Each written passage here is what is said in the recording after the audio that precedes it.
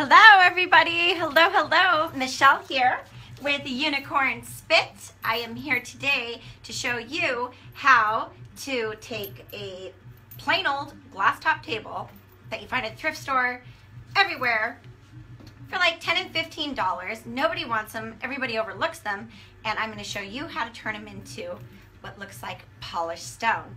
I'm going to take a second real fast and pull the top out for you. Let me put my peacock feathers down. So, as you know, the glass pops out of these so easy. They just lift right out. I'm going to show you today how to turn it into what looks like, if you can see this, it's like a beautiful type of labradorite that you would have in a piece of jewelry. I'm even going to show you how to go through the details of putting this beautiful gold veining into them.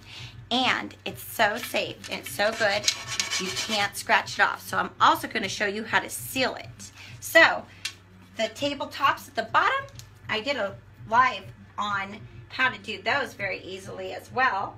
You can find that in our group. If you go on Facebook, we have a group full of tutorials, not only by me, but by all of us spitters out there. But let's get started to show you how to do these. Very simple, very easy. Just gonna grab my camera and take you along with me. Here we go. So also we are going to be having a contest. So I didn't want to say this everywhere, but here, Franny, can you hand me our secret thing? I've been holding off on showing you guys this. Can you see what this is? R-O-S-W-E-L-L. That's right, we have Roswell. And we are going to have a contest with sharing this post to all your favorite groups.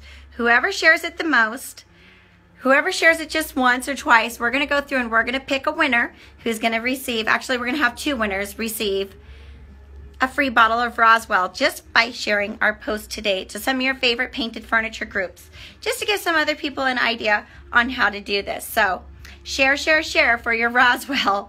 All right, guys, we're going to pull you into the other room, and I have Frances with me. She is going to be reading me all of your questions that you may have. So hopefully, now we're not in real time, so there's a little bit of a time delay. Not too much, but a pretty good one. And she's going to try her best. Woo, that's pretty high. But I think that's a pretty good view. Can you guys see pretty well? She's going to try her best to tell me when somebody has a question, because I can't read them from this far away. You guys are super far. All right, you guys, I'm going to show you how to get started on your project. Let's see if I get it in the picture good. That's what I'm going for. Yes. This looks white, right? Well, I have a sheet of glass on here. In order to prepare this sheet of glass, it was very, very simple. I just cleaned it with some alcohol.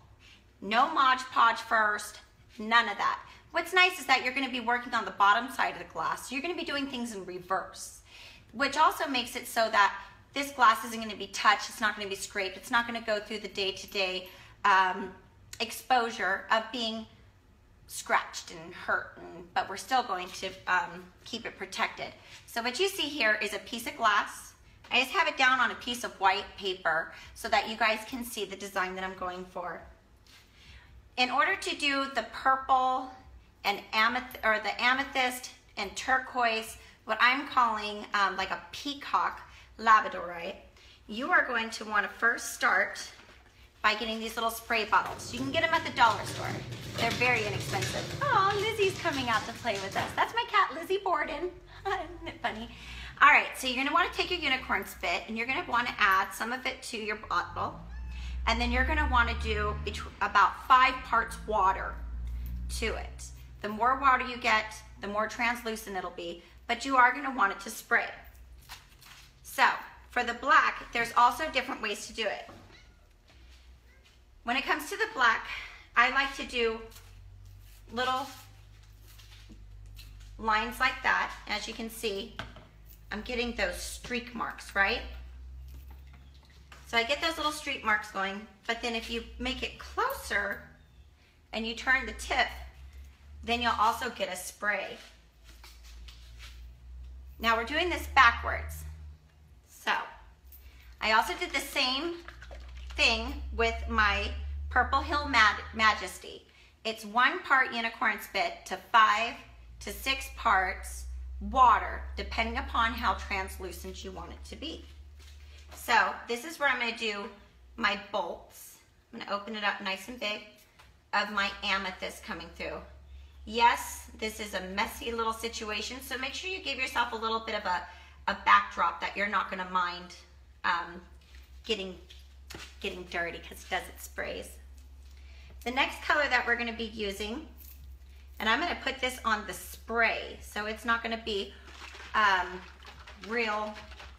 These are kind of like doing bolts. We're going to go with the mist pattern now. All I have here, this is a patina. This is a color we're getting ready to come out with. You can make it yourself at home as well. It's 1 part dragon's belly to 3 parts zeatil. I mixed that up and then mixed it as well with up to 5 parts water. So we're just gonna go over that and we're gonna cover it pretty good. Look at that, scared the cat right off. Haha. We're gonna give that a nice spray over the whole thing. Then I like to come in with a little bit of our Blue Thunder. It's also diluted with up to 5 parts of water.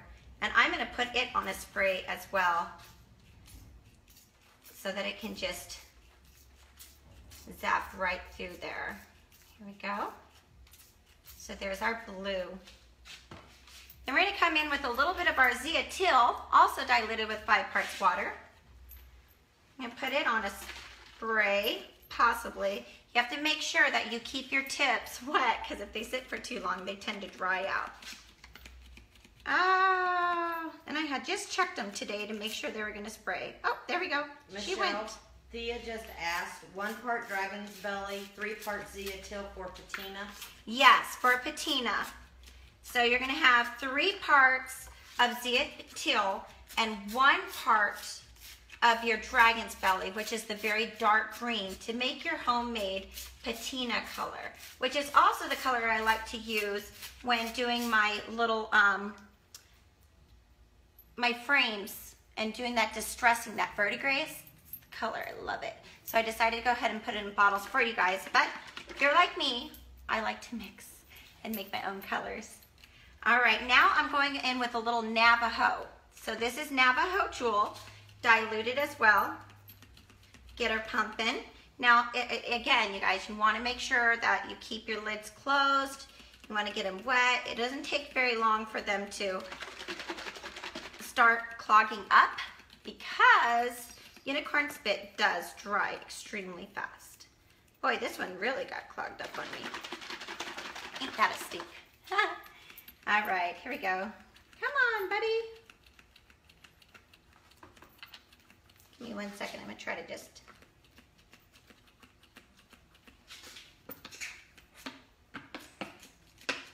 All right, got her open. Sometimes you just squeeze the bottle and it'll help out a lot. So now we're just going to put that on the spray. So we're going to mist that down. There we go. And that's where we get that deep teal color coming through, is with that Navajo. It's a darker turquoise, almost to a teal. Just reminds me all of that New Mexico jewelry I grew up being in love with. So we get that going. And remember, you're going to want to spray in the direction that you want your stone to move. Okay, so it grows in a vein. You want to spray in a vein. I'm going to go back in with a little bit more of the Blue Thunder, because I really love the Blue Thunder on this. It just, there's a certain stone called the lapis, I believe it's called, and I've always just really loved it a lot. I'm going to come back in with our block to give it another little mist. And don't worry about doing all of it. Never have to worry about getting the entire thing covered, because we can come through with a little gold and it'll do its own vining. Doing a couple little extra mists of the Purple Hill Majesty. And now I have my water bottle. With my water bottle, I put it on a mist, and I mist from far away and up above. If you shoot it on an angle, it will make your unicorn spit spray in a direction.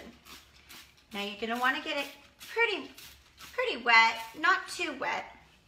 Now you can leave it like this and let it dry for a very, I'm gonna try to bring it up close for you guys. Hold on, give me 1 second here. All right. So if you guys can see, let me turn my camera around. All right, guys. So as you can see, we already have this beautiful stone pattern going on. It does look like there should be a mermaid swimming through there. It is gorgeous. It is absolutely beautiful. But then if you wanted to give it a little extra movement, you have a couple of different ways you can go with this. You can leave it like this, or you can give it a push. See it move? Then you can go the opposite way as well, just to make it coincide with one another. You see it going? Isn't that pretty? And then you just let it dry. All right, guys? You let it dry all the way. I ended up taking my blow dryer to it because I have no patience. You can also put a small space heater in front of it to go it really fast. But if you just let it dry on its own, I tend to think that it does better because you don't have the wind and the air blowing the colors around, and it's going to allow it to maintain this beautiful fractionating that you see here. It's absolutely gorgeous. It looks like real stone. When you're done with that, I'm going to take you back in and show you the next step here. Turn my little camera around. All right. I'm going to bring you into my office. I do everything on my desk. That's what I love about Unicorn Spit. You can get it on your desk, you can do it in your home, and you're not going to mess anything up because it washes off so easily. All right, I'm going to go ahead and lower my camera so you guys can see my little work spot here. I'm going to turn on my little extra light I have. All right, let's see. I love my tripod my brother made me, you guys. It's super awesome. All right, guys, here we go. Hopefully you can see this. This is one that I have already completed. All right, I'm going to try to scoot this back, get you guys a real good view. Nope, not good enough view. Let's see if I pull it up higher. Yeah, that's a good view. Okay, let's bring it down.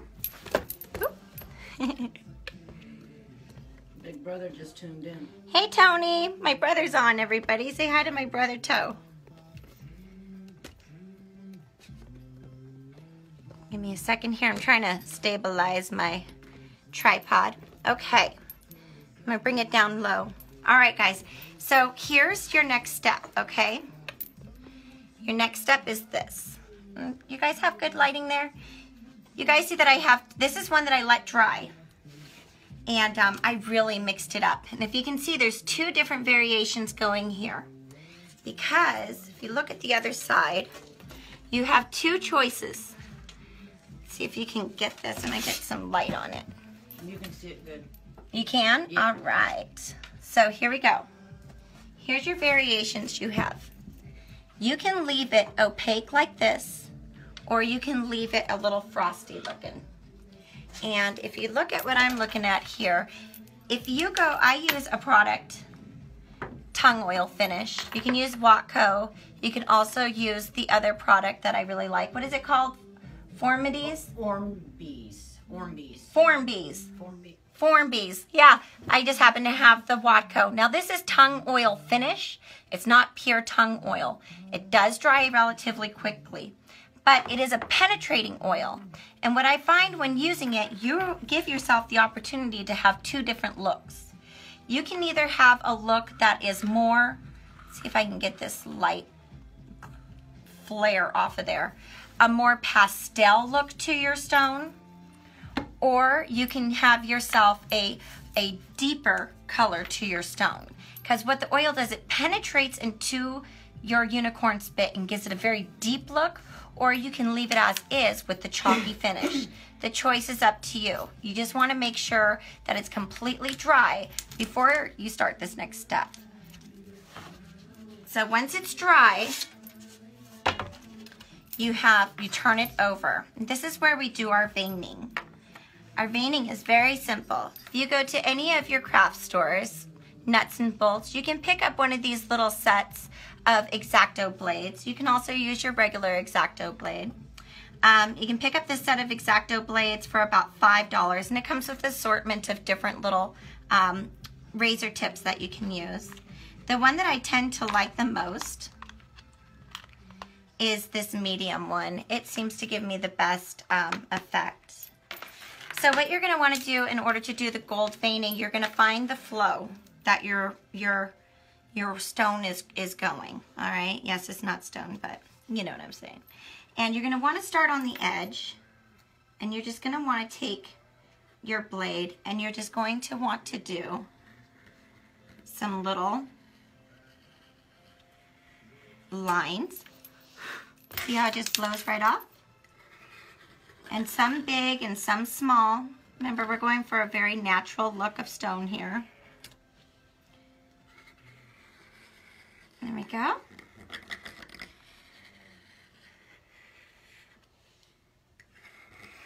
Almost like a little tree branch. You can get creative with it.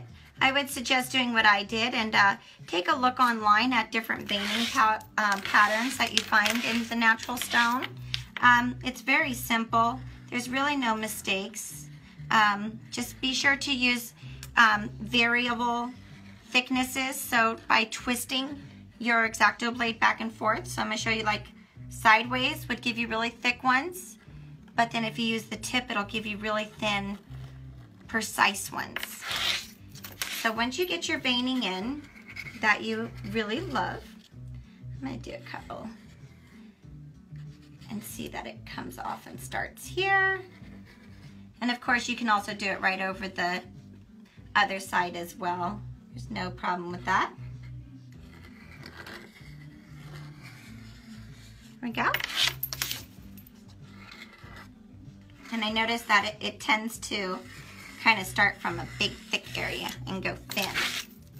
So once you get that done, all you're gonna do is go and take it outside. There's two different options. Personally, I'm a gold girl. I noticed that the Rust-Oleum metallic finish gives you a true metallic color and not some type of satin. It looks like gold leaf whenever you use this.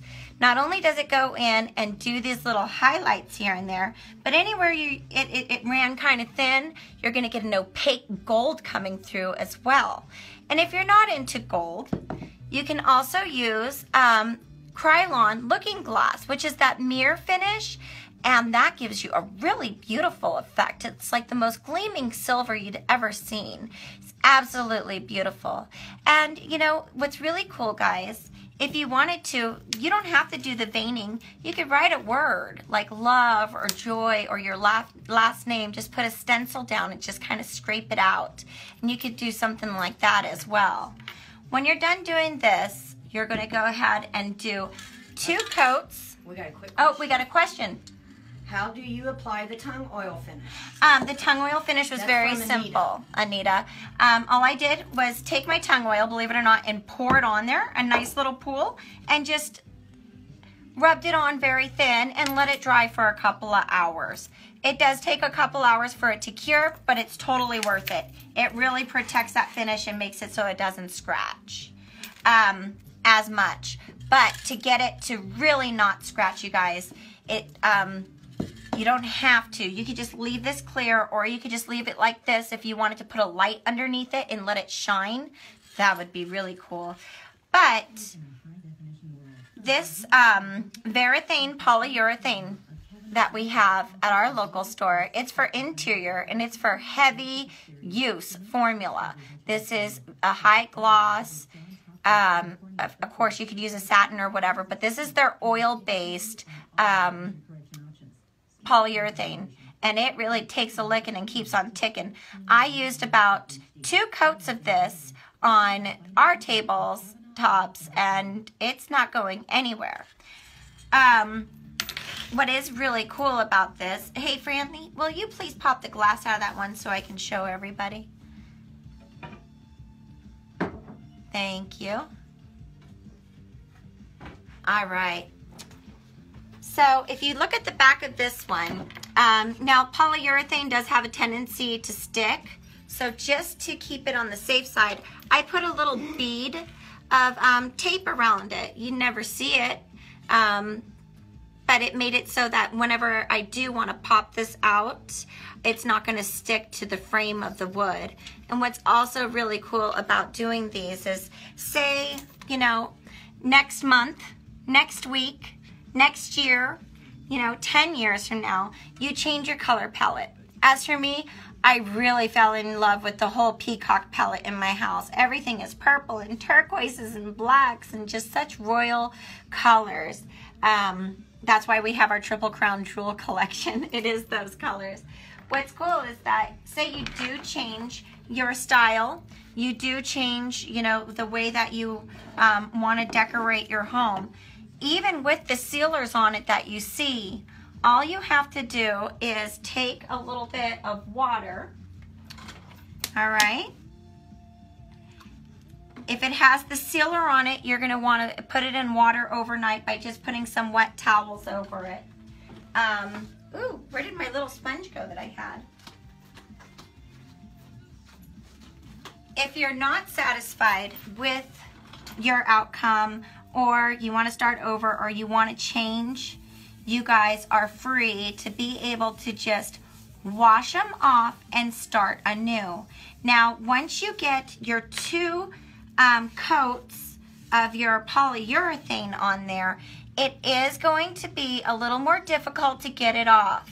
You have to let it soak overnight in water, or just take a little razor blade and scrape it all off.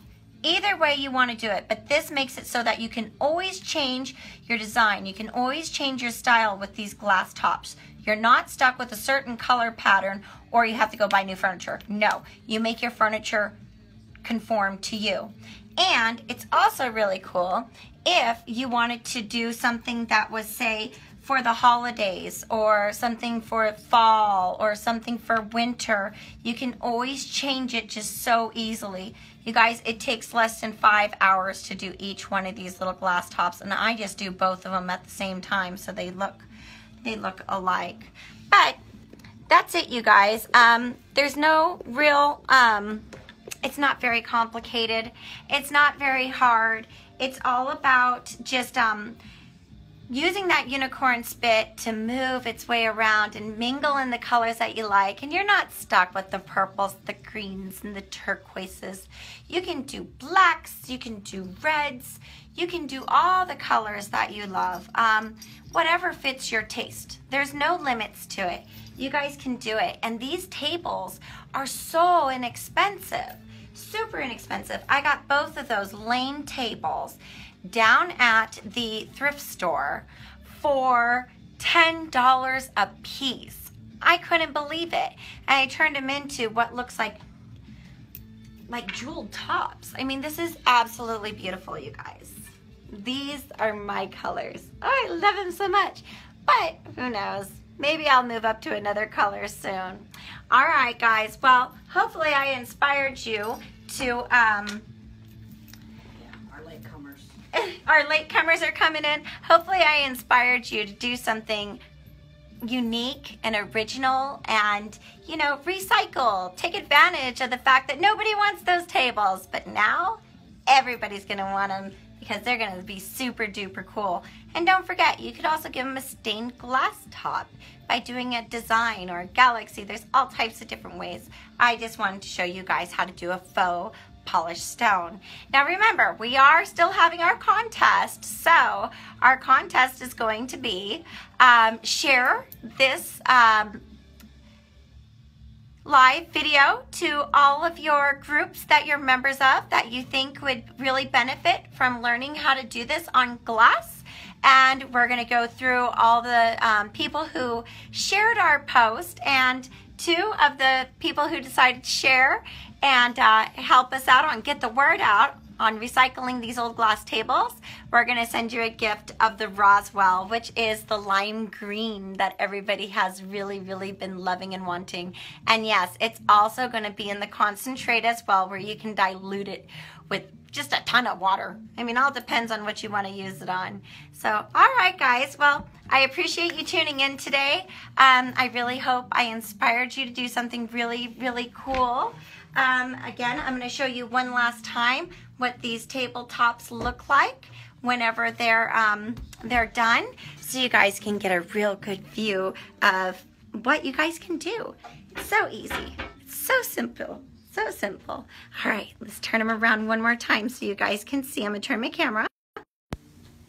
All right, you guys, here's one here. I wanted you to see this one. This one turned out really cool. This is the one that I didn't do the zigzag back and forth on that one. I just let it dry the way that it was. I thought it turned out really cool. And see where that gold is coming out, where the unicorn spit wasn't really thick? It's very meek and modest and just kind of runs in there. And of course, you can also do unicorn spit on the outside of your glassware. All I did with this one is after I let it drip while I was upside down, I sealed it with some spray lacquer, high gloss spray lacquer. Hi, Lizzie. And don't forget, you can also use unicorn spit in the same fashion on your fabrics. And yes, I did do that pillow. Unicorn spit will also stain your wood. I know, Simon, I'll get that to you soon. I just love staging with it. But this one's my favorite, you guys. I really love it. This glass, the veining, the gold veining, and all of that. Maria told me that gold in feng shui brings wealth and happiness and security to your home. So I've always loved gold. So now maybe I understand why we're having such good security in our home now. But this one is my absolute favorite. And again, if you go to our Facebook page, you can see how I took the bases, or not the Facebook page, our Facebook group. One of the gals will do a link share on our group on here, I'm sure. I showed you guys how to take these old tables. It was like this chestnutty color, and I turned it into this beautiful rustic dark color, so simply, with no sanding involved. So guys, all right. Well, I appreciate you tuning in with me today. I hope you guys have learned something new. I'm always trying to get your creative juices flowing, and I hope this one really did it for you, because I love it. Reduce, reuse, recycle, and turn it into art. All right, guys, I'm gonna let you go. Now, don't forget, always let your creative juices flow. Goodbye.